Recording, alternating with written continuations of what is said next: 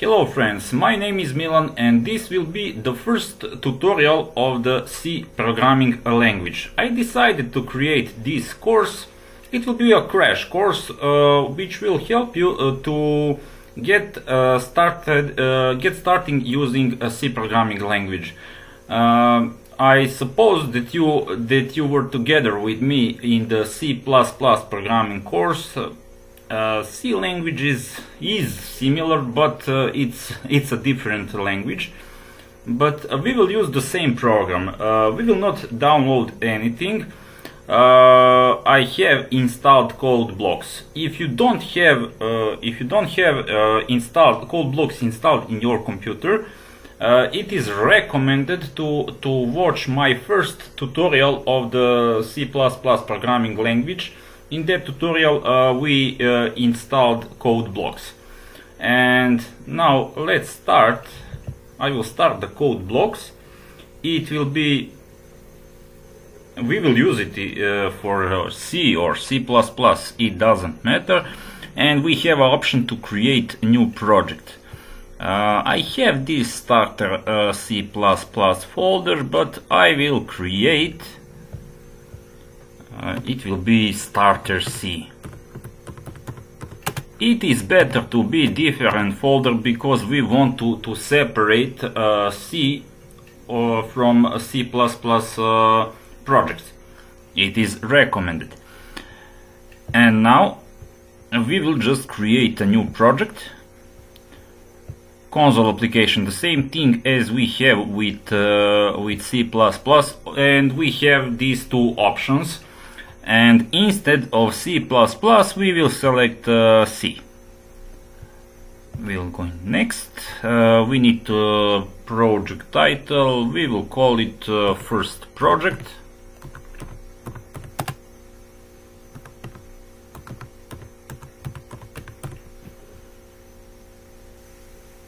And we will use okay, it's marked here, starter C folder. It is the folder that we already made now. We'll go into next. Okay, we will this will be default. It will stay default as it is. Finish, and we have our project created. And here we need to go to the sources. We have a main. It's a similar like C++, but as you can see here we have a printf. This is the simple hello world example. We have two libraries, stdio and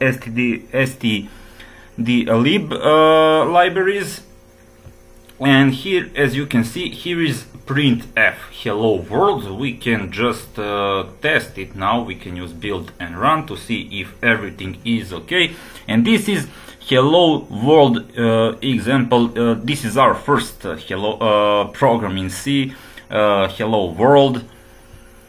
As you can see, we have here /n, but if you were already with me in C++, you know that this means a new line.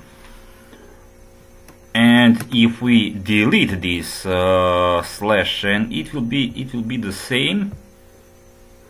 But as you can see, nothing has changed. But here we don't have empty line. And to show you this better, we can write something else. So printf is a printing command in C programming language. We are learning C programming language.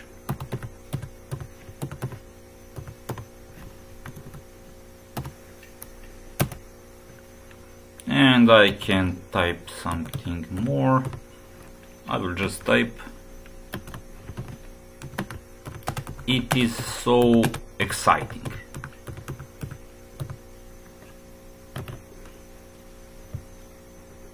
semicolon.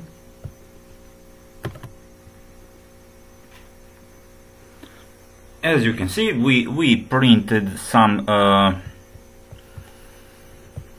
2 more sentences, and now let's use build and run now, as you can see. And this is not good. Here is hello world. We are learning C programming language and it is so exciting. The point is, we need, for the new line, we need to use a /n at the end of the sentence here, and we will use it here. Now let's use build and run.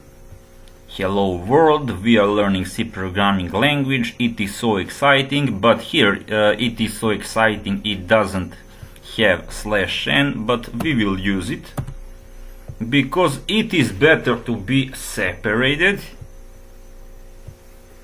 Okay, now it is more clear to read. As you can see, here is a sentence: hello world, we are learning C programming language, it is so exciting. And this is okay, this is our first application in C programming language.